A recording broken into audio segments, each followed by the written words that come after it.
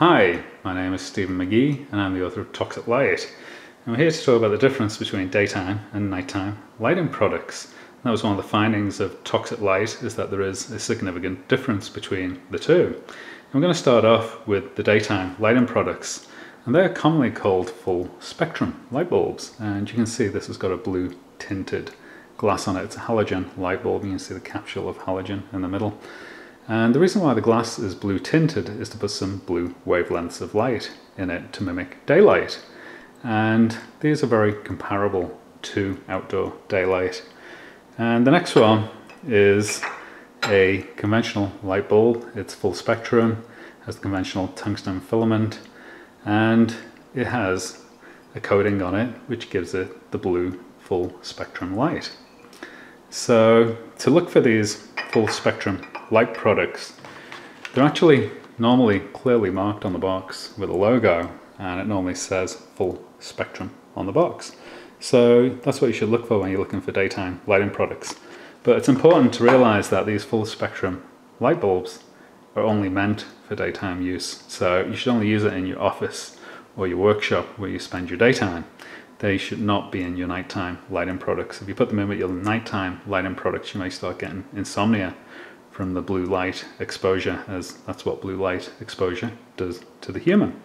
So nighttime light products, they're typically either clear or the white. So this is a clear halogen light bulb. You can see the little capsule of halogen in the middle of it, plugs into a standard 120 volt outlet. It gives that a very nice quality of light. Now, they tend to be quite expensive, so most people use these. So this is a soft white light bulb, and it has a conventional filament in the middle of it, and it's inexpensive and gives out a relatively good quality of light.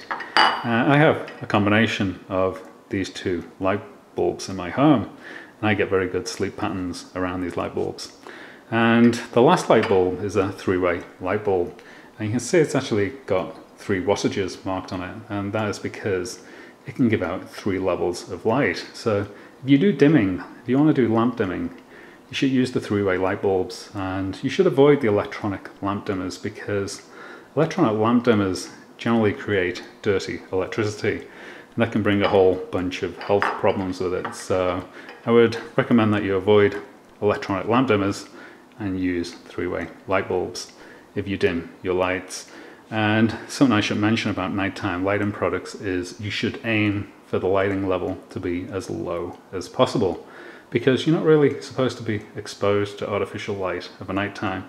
So keep your home dim, and people who have really brightly lit nighttime homes may actually be suffering from preventable insomnia, because there's 2 things that will give you insomnia.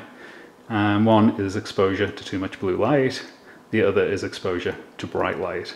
So both are a bad idea of a nighttime.